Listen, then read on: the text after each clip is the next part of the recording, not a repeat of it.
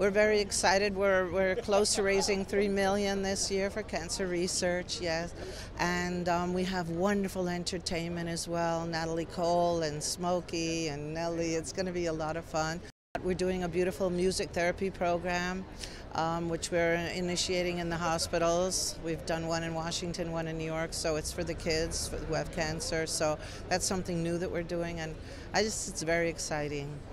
Music therapy, it's very important because kids with cancer, and they're sick and in the hospital, and also the nurses and doctors and everyone tends to get depressed. But when you have somebody teaching the kids how to play instruments and they're learning instruments and their minds are focused on something else, it's a wonderful thing. And the nurses get involved, the doctors get involved, they're dancing, they're performing for them. It's wonderful.